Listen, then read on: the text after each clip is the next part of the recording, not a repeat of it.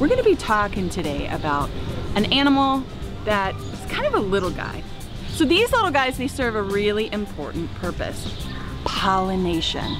That means they travel across our nation from the northern part of North America all the way to the southern part of North America, and they're pollinating the plants and fruits and vegetables that we need to eat. And we can help them out. We're gonna find out how. Let's go.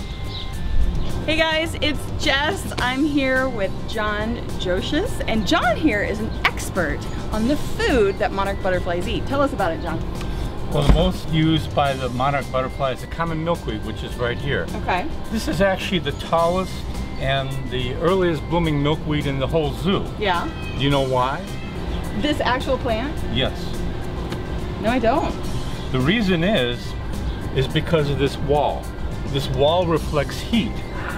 And so it actually stimulates the growth of this plant. Yeah. And makes it taller, and also causes it to bloom first. The albedo effect, right? Yeah. The reflectivity. Mm-hmm. Got it. Reflectivity. So why is this important for monarchs? Well, the monarch butterflies lay their eggs on the undersides of the leaves. Okay.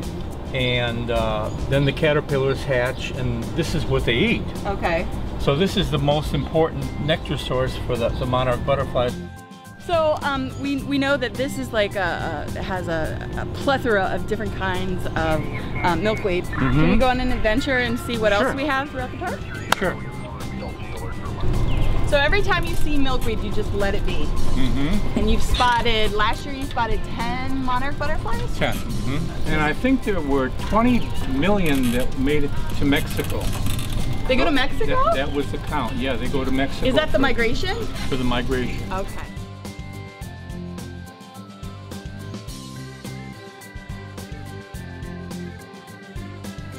These are called butterfly weeds. Yeah. Is it more for all butterflies? Or for all butterflies. For all butterflies, okay. But monarchs like them too. This is a swamp milkweed here. Swamp milkweed. And do monarchs use that as well? They do. This is mostly the source for the caterpillar. Oh. Is the swamp milkweed. There's a caterpillar! So pretty soon, that little caterpillar is going to go into a beautiful, almost a jewel-like chrysalis, right? Mm-hmm. They're kind of picky. They travel to Mexico for their vacation, so they're like royalty. They get these fancy vacations, and they only eat specific special food. Right. And why do we need them? For pollination. Wow, that was awesome, right? So I know you're asking, what can I do to help monarchs? Well, plant milkweed. In this area of the Midwest, common milkweed is going to be the best host plant for monarchs. The other thing you can do is you can join groups like Monarch Watch, as well as Citizens for Monarchs. You can find them on Facebook. And last but certainly not least, come to the zoo. Help us spot these animals. These little guys need our help. If you spot a monarch, make a comment below. Let us know the date you came, and let us know the area of the zoo.